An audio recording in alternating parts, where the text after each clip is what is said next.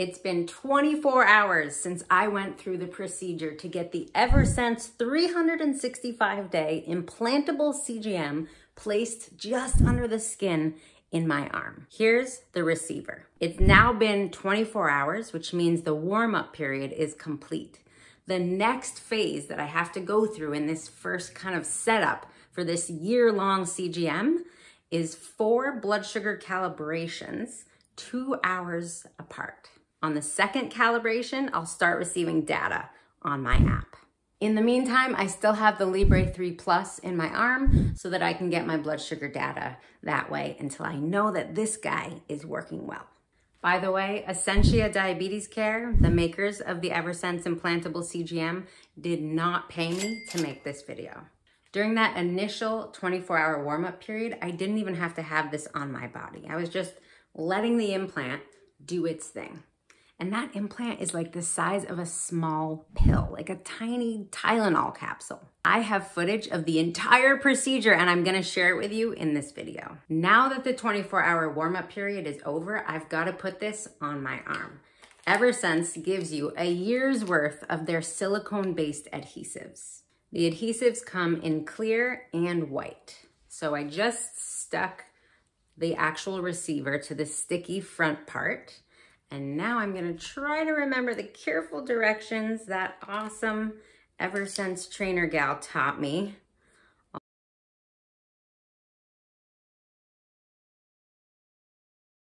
So this is nice because silicone you can take on and off. Here's the little part that you gotta do, the placement guide. So right now it says no signal. So I'm gonna watch my arm and the phone. And you can see it. Oh, excellent. Okay, excellent, right there.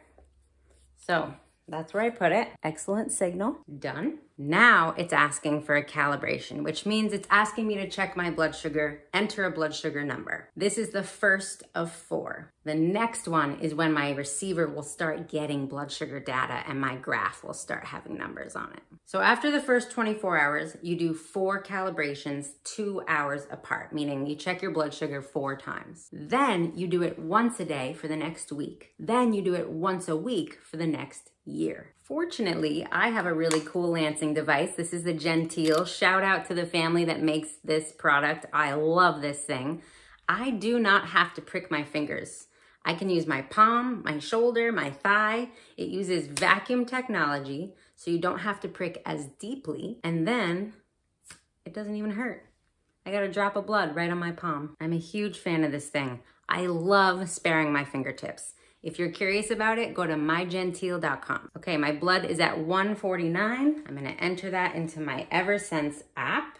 All right, let's talk about the procedure itself now that I've entered that first calibration. The Ascensia Diabetes Care team made sure that I did not have to drive all the way to Boston to make this happen.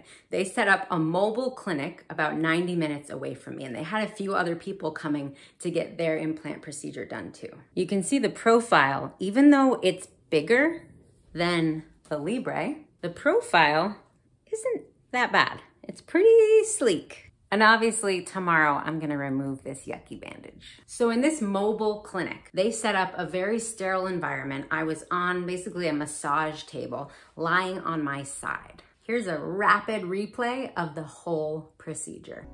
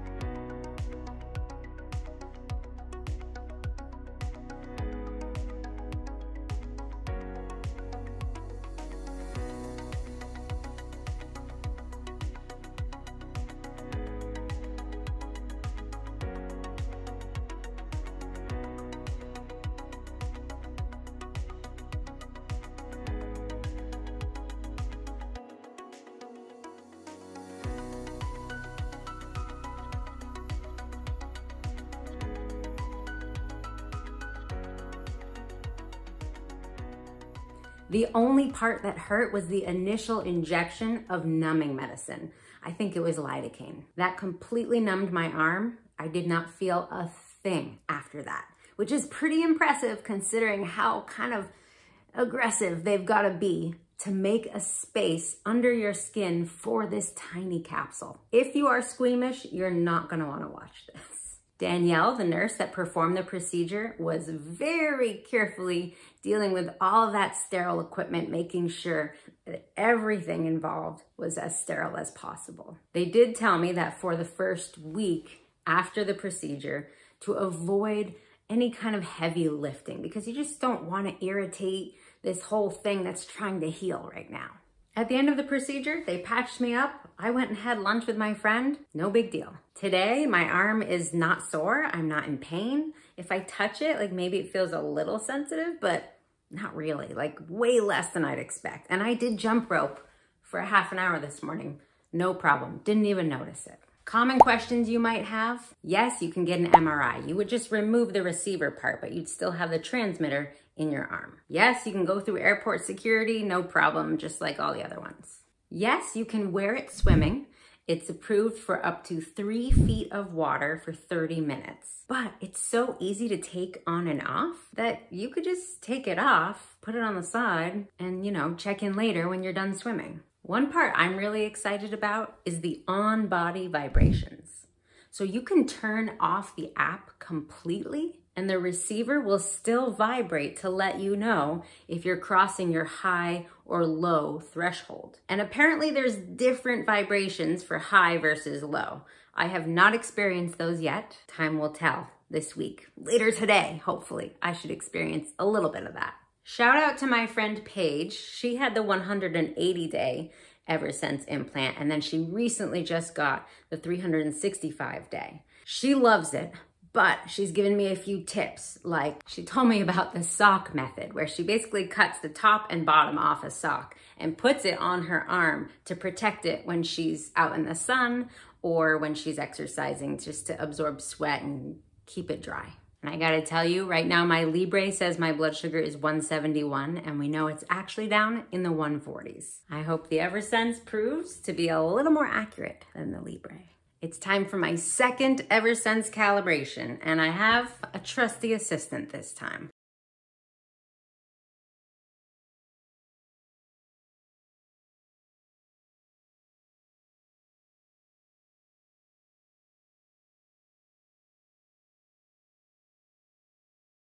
$99. Now I have to tell you, my Libre CGM still says my blood sugar is over 160 when this says I'm at 99. All right, so in about 15 minutes, this is gonna start giving me data. Okay, I just went for a run. This is still day 1 of the Eversense. Eversense says my blood sugar is 92.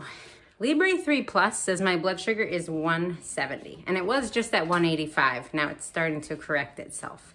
Let's see what a finger stick says my blood sugar actually is.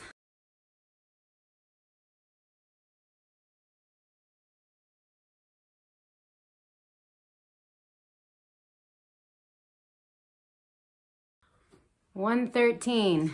All right, let's compare the data. 104 with an up arrow, and now this is coming down to 133. So, I don't know. I'd say the Eversense is more accurate so far. Good morning. Okay, last night was my first night sleeping while getting data from the Eversense. And last night, my 10-year-old helped me change the site. We got permission from the clinician who did the procedure to like completely get rid of all that yucky, bloody stuff that was sitting there. So it looks much better now. I have to leave this bandage on for about 5 days to let the steri strips work their magic on that little incision. But I have to tell you, it was so nice not to have any beeping. I turned all the alerts for my Libre off, so it was still collecting data. And then I just let this do its thing where it just vibrates on my arm. Nothing beeped at me. It was so nice. I mean, like, I can't even describe the joy that I am feeling that I don't have to have a device beep, beep, beep at me all the time now. I just finished my morning jump rope workout, and this is a time of day that can be tricky for me because usually my blood sugar starts to rise according to the Libre. And then I take a tiny smidge of insulin to deal with that rise. And I'm rising because I fast and I exercise fasted. So my liver is putting out glucose. Right now, my Libre says my blood sugar is 166. Eversense says my blood sugar is 125. I just checked with my meter, 110. If I believed the Libre, I'd be taking a half unit of insulin right now that I don't need. Okay, I'm on day 3 or 4 of using the Eversense, and it's time for 2 things. I just finished jumping rope, and it's time for my daily calibration. So I finished the first 4 calibrations all in one day. Now it's just once a day for a week.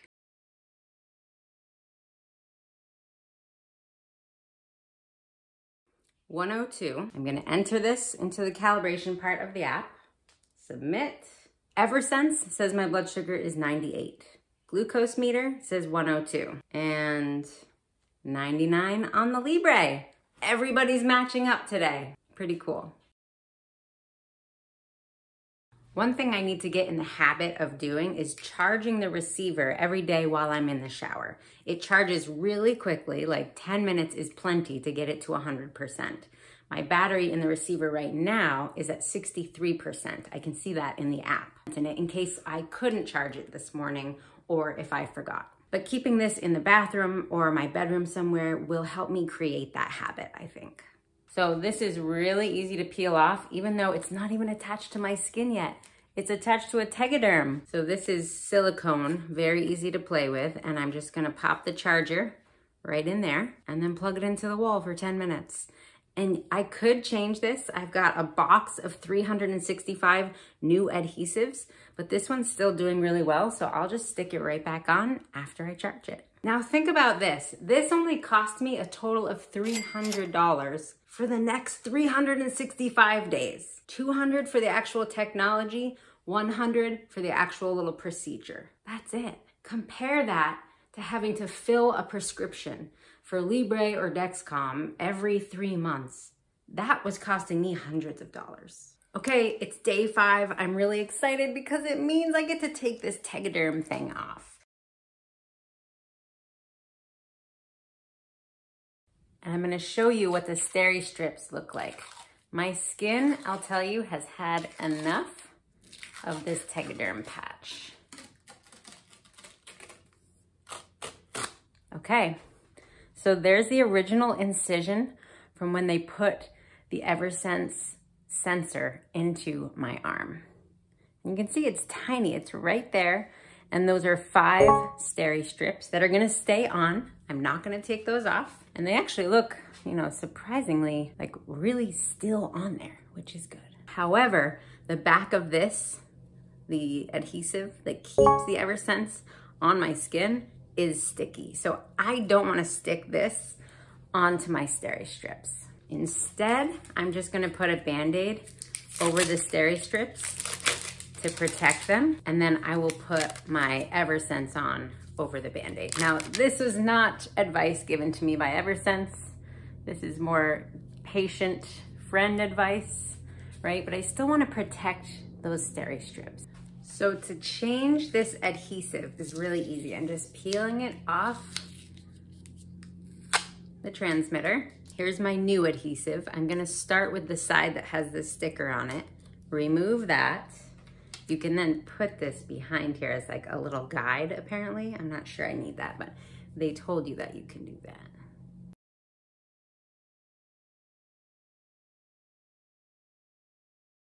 Now I have a nice new adhesive ready to go. Open up my placement guide. I think it's about right there. Nope. Oh, I got it.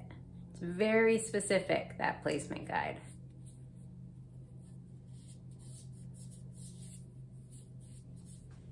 There you go. Okay, it's the end of my first week with the Eversense Implantable 365-day CGM. Here's what I know. The vibrations are awesome. Instead of beep, beep, beep in the middle of the night, I've now figured out that the high alarm vibration is like 3 short buzzes, and the low alarm vibration is like 5 or 6 bigger buzzes. Like it's a big deal on your arm when you're going low, and it's like not as big a deal on your arm when you're going high, which is helpful. I don't even have to look now at my phone. I can tell the difference between the low and high buzzes. Another thing about the buzzing and looking at your phone, the snooze alarm. I love this snooze alarm feature. I realized though that I had my snooze alarm for 30 minutes on lows, which is good, right? You want to be back in range from a low within 30 minutes, then it doesn't bother you anymore. But with the highs, I realized 30 minutes is too short. So I use Afrezza inhaled insulin. I can correct most highs within 1 hour. So I changed the snooze alarm on my high alerts to 60 minutes. So it'll go off when I cross like 160, 165, and then I just tap it and it will set that snooze alarm for 1 hour. And if I'm not back in my target range, it will alert me again, but most likely I'll be back in range and I won't hear from it again, which is really nice, especially in the middle of the night. Here's the one thing I don't love about the Eversense, the app design, not the app functions, but just like the actual graph. There's so much space here in the middle. This number is so far up. This is so far low. This number is so far up here. And the graph, you know, like kind of the most important part is so far down on the screen. I want to just kind of condense this and make it fit into a box like this. It doesn't need to fill top to bottom. It would be easier to like look at and absorb, especially the graph, if it was higher up and I could see around the graph. I don't know. So that's the one thing I would definitely fix. Oh, actually, there's one more thing.